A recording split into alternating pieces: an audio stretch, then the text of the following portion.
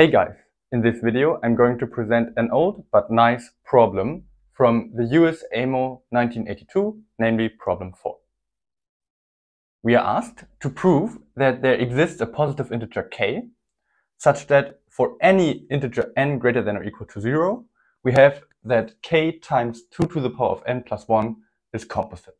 We are going to think about this problem in quite a constructive way. In other words, we want to think about what properties does k need to have in order for this number to always be composite. One way to make a number composite is by making it have a small prime divisor p. And in that case, as long as this number doesn't equal p, it will be composite, of course. K times 2 to the power of n plus 1 is always odd, so p equals to 2 will not give us anything.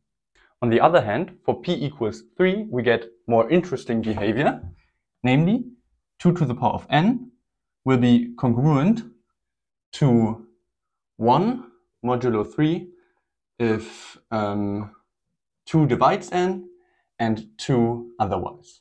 So we get k times 2 to the power of n plus 1 will be congruent to k times 1 plus 1 if 2 divides n and 2 times k plus 1 otherwise. If k is divisible by 3, then again none of these numbers will ever be 0 modulo 3.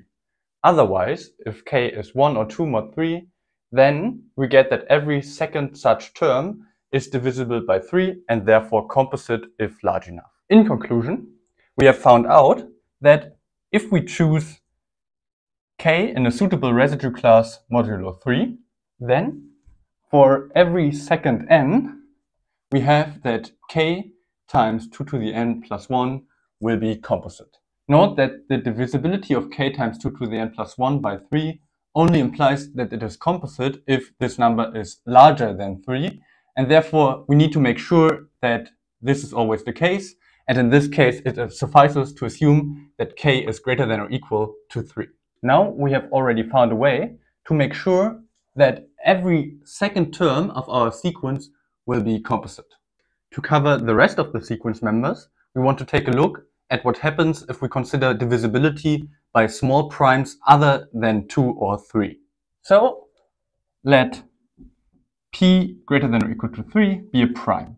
In this case, the sequence 2 to the n modulo p will again be periodic, but not necessarily with period 2, as was the case for p equals 3, but the period of this is the order of 2 modulo p. Therefore, we can make sure that every odd p of 2th term of our sequence will be composite, given that we chose k mod p in a suitable way, and we also want this number to always be greater than p, so we just choose k greater than or equal to p.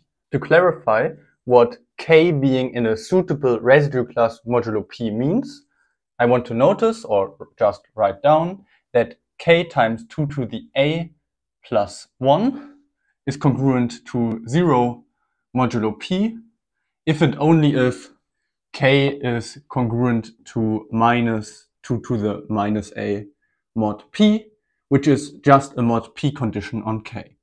Moreover, since 2 to the n has period order of 2 modulo p mod p, we get that this is also equivalent to that equation holding for a plus t times odd 2 modulo p for any integer t. So if we choose k like this and also greater than or equal to p, then every odd p of 2th term of our sequence will be 0 modulo p and therefore composite. Since we want all terms of our sequence to be composite, we now need to basically cover every term with at least one prime in such a way. The problem is that covering the natural numbers with arithmetic progressions is not that easy. One way we can make this into an easier task is by only considering arithmetic progressions with distances that are powers of 2. For example, with an arithmetic progression of length 2, one of length 4, and 2 of length 8. If we choose their starting values appropriately, we can indeed cover all of the natural numbers with them. Since 2 to the 2 minus 1 equals 3 is only divisible by the prime 3, that is also the only prime such that the order of 2 equals 2. So we now search for other primes where the order of 2 are small powers of 2. We note that odd p of 2 equals 2 to the L is equivalent to 2 to the 2 to the L congruent 1 modulo p, but 2 to the 2 to the L minus 1 not congruent 1 modulo p. Since this number is the square of that, all of this is equivalent to 2 to the 2 to the L minus 1 congruent minus 1 modulo p, or another notation, p divides 2 to the 2 to the L minus 1 plus 1. So let's consider these numbers and their prime factors. L equals 1 yields 2 to the 2 to the 0 plus 1, which is 3. For 2, we get 2 to the 2 plus 1, which is 5. And L equals 3 yields 2 to the 2 to the 2, which is 2 to the 4, equals 16 plus 1. We notice that all of these numbers are primes, which is in fact bad for us, because as I already mentioned, it would be good for us if we had, for example, a sequence of length 2, one of length 4, but 2 of length 8, because then we could cover all of the natural numbers with those arithmetic sequences. This would be possible if this term had at least 2 prime factors. Since any of the following terms will have at least 1 prime factor, of course, we would be done if we could find a sequence member that is not a prime. This is in fact the case, but the smallest L, for which 2 to the 2 to the L minus 1 plus 1 is not prime, is L equals 6. This number is so huge that Fermat actually conjectured that all numbers of this form are primes. In other words, he couldn't compute it, or at least show that this is not a prime. Primes of this form are called Fermat primes, and it is well known that not all numbers of this form are Fermat primes. One could cite this result and therefore finish the proof here. Instead, we will give a construction where we can do all the calculations ourselves. And to do this, we will now focus on primes where the order of 2 is not a power of 2, but a power of 2 times 3. So let me erase the board and bring these 3 primes together with their orders to the top. The primes 3, 5, and 17 give us arithmetic progressions with lengths 2, 4, and 8, and therefore we can now cover every term except 1/8. We now take a look at primes such that this period is in the next simpler form, and what we do there is to take a look at primes where 3 divides the order of 2. To cover this remaining 8, it is enough to find at least 3 primes such that the order of 2 modulo p equals t, where t is a multiple of 3 and divides 24. A naive way to do this is to just consider the number 2 to the t minus 1, because then p must be a divisor of it. For example, 2 cubed minus 1 equals 7, which is a prime and satisfies the property that order of 2 modulo 7 equals 3, so we can write this down.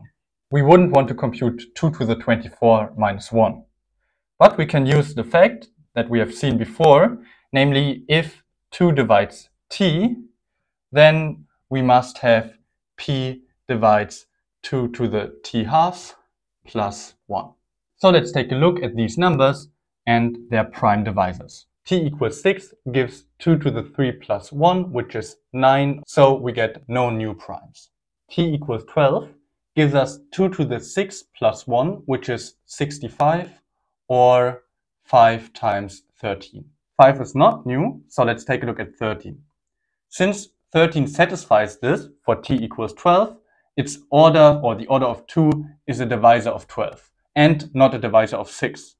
Lastly, to prove that for 13 we have 12 here, we need to show that the order of 2 is not a divisor of 4, but 2 to the 4 minus 1 is 15 and not divisible by 13.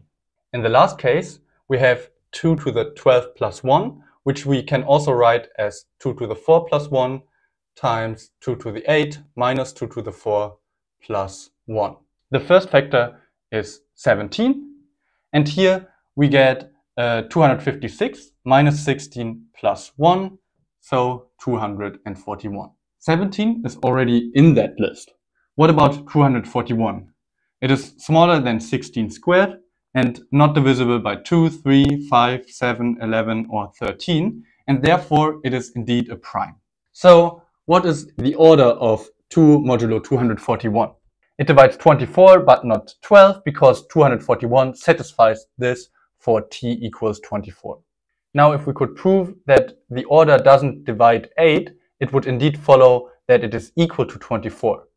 But 2 to the 8 minus 1 lies somewhere strictly above 241, which is this expression, and below 2 times 241, and therefore it is clearly not a multiple of 241, and therefore we get that this order equals 24.